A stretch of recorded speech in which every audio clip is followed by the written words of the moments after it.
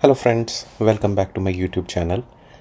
This is a special series I wanted to create and share my experiences across my life on different aspects of life.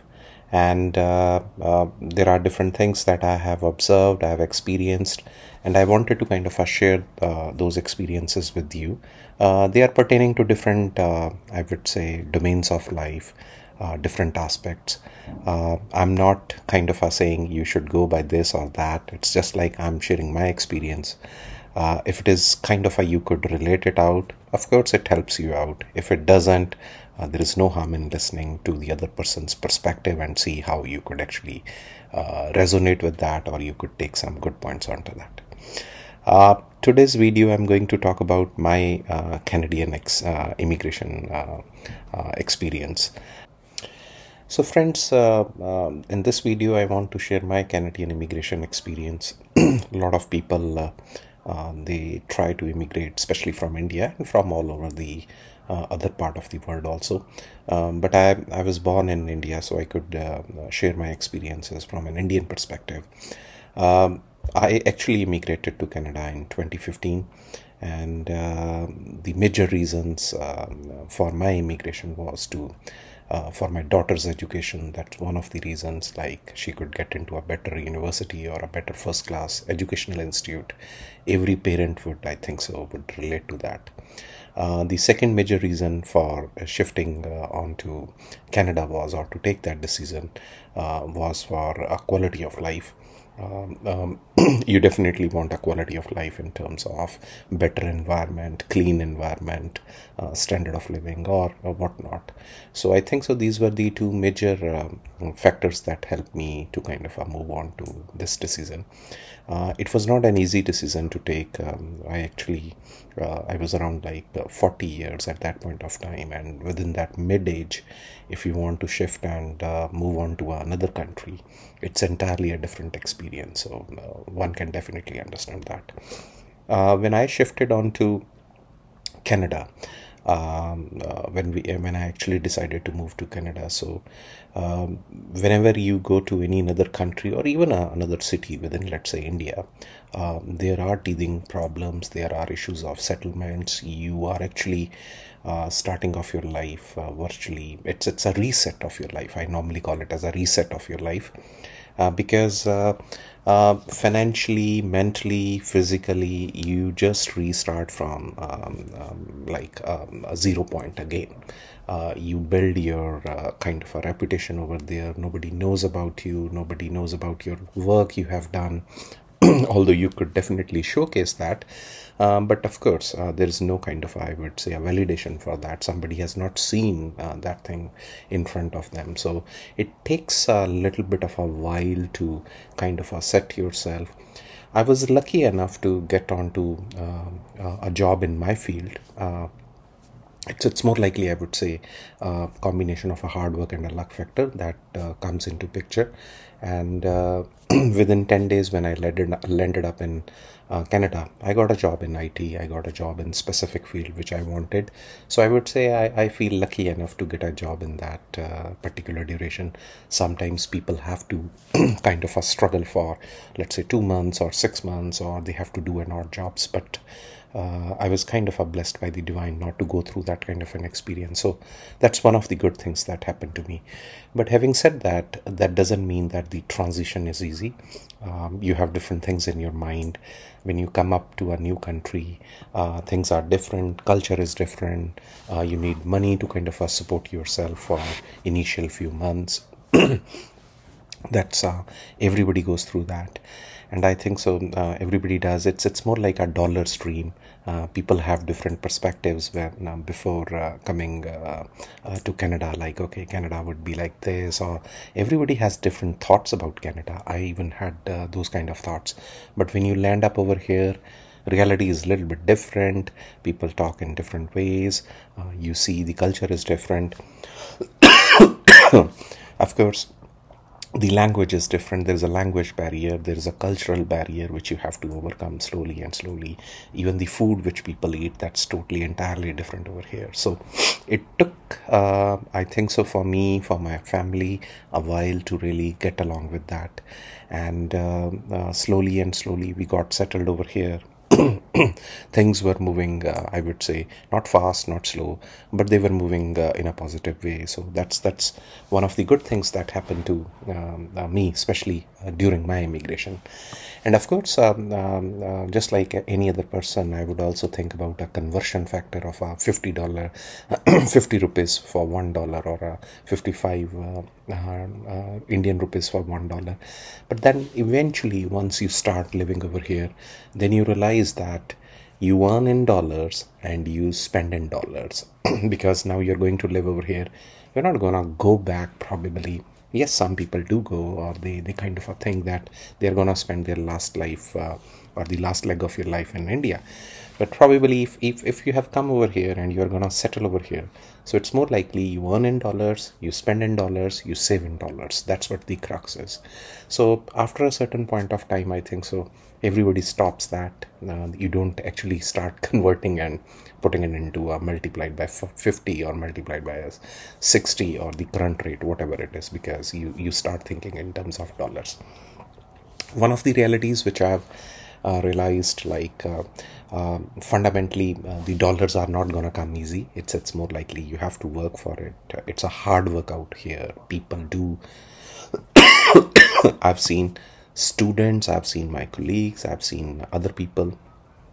They work really very hard. Some people do work on the weekends also to kind of meet their ends. And Canada, I would say, is more likely the cost of living is very high over here as compared to the Indian or what we call as a price parity or a currency parity.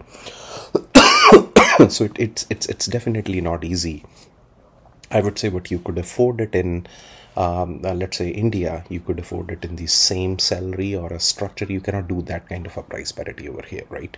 Of course, there are other things like in your house you do everything. The domestic maids or you domestic helps, if you want to take around, they come at a cost.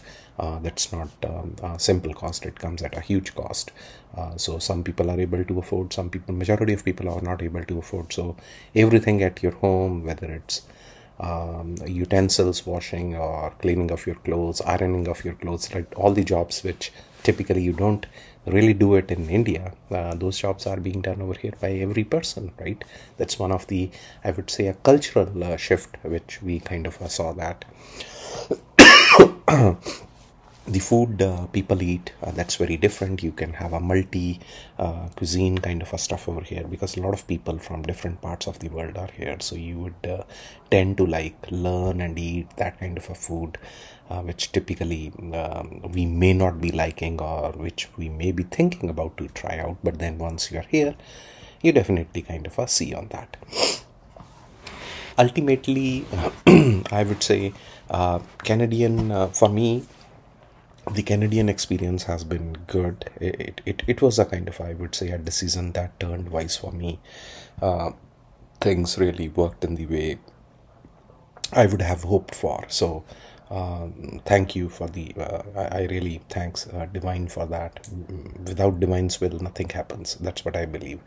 And slowly and slowly, things you start settling down. I think so. One of the major things which I have learned in Canadian or dollar dreams is you have to think from a longer perspective. You cannot think from a short term perspective. If you're thinking from a short term perspective, you can possibly not be able to settle in Canada. That's not a country, or any country you kind of migrate, that's not going to help you out. But if you plan to kind of live for a longer period of time, you give yourself some time to settle down, to go through those teething troubles and everything. I think so. Definitely, it makes sense. Slowly and slowly, it definitely helps you kind of settle down, and then you start seeing certain advantages working in your favor. So it's more of a, I would say, a long-term strategy rather than a short-term strategy. And there are a couple of other things also, like what I fundamentally believe is everything has certain trade-offs, right? So if you get few positives, you get few negatives also. So it's not everything is gonna be a good thing for you, nothing is gonna be bad or something like that. No. I would say one of the things which doesn't really work to your favor is the weather. Canada is really known for the harsh weather, like the extreme temperatures.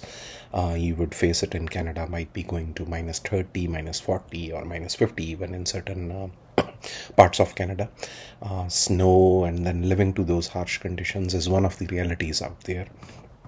Of course, I'm in Vancouver, so it's much different. Vancouver is comparatively, I would say, one of the beautiful places to live. Not very harsh weather over there, but still, I would say it's one of the harsh realities. Life is definitely what you see on social media. It's not exactly the similar. You have to work very hard. You have to earn money, get your bills paid out, work for your expenses, and get your even the if you want your children to, let's say, study in best of the universities, might be UBC or might be SFU, any other, especially I'm talking about in Vancouver. Even for a permanent resident, the costing is not very easy. Like if you're not getting a good job or you're not getting a handsome salary, let's say, it's really difficult to kind of afford those tuition fees and other things. So I would say my experience with Canada, especially the Canadian immigration, normally I call it as a dollar dream, because the Canadian is definitely aligned with the American market also. People who come to America, they sometimes have come to Canada, or like people have moved from Canada to America also. I think so. It's more of a choosing and trade off what you really want from your life. If it's I think so, it's a decision that you have to take. It's a decision where you need to define your priorities, what you want out of your life, what kind of a lifestyle you want to live, what makes you happy. That's very, very important. I would never say to anyone to just come over here and then it's all good. You have to kind of think about your priorities, your financial conditions, what you really want to see yourself after, let's say, 5 or 10 years or down the line. It's a long-term strategy kind of a move, not a short-term strategy, because short-term strategy people have, like majority of them, I've seen people going back. They don't really like it because they always have a comparison out there with Indian job or India, whatever they were doing in India. So I think so. It's one of the major decisions which I took. But if anyone wants to take that, even right now, the market is going very, I would say, it's a tough. The economy is quite dicey at this point of time. It's the cost of living is too high in Canada right now. So, but even then, things might be different in the coming times, because nothing stays permanent. So what is let's say what is positive right now might go into negative. What is negative right now might go into positive. So life works on hopes, I think so. So if you have to come thinking to come on to Canada for any of the visas, might be let's say a student visa or a PR, or let's say a work visa or anything, think about your priorities, what you really want out of life. Think about a long-term strategy. Don't come for a short-term strategy.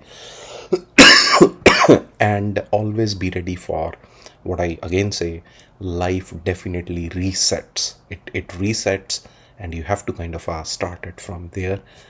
You have to start from zero, from scratch. Everything resets out here.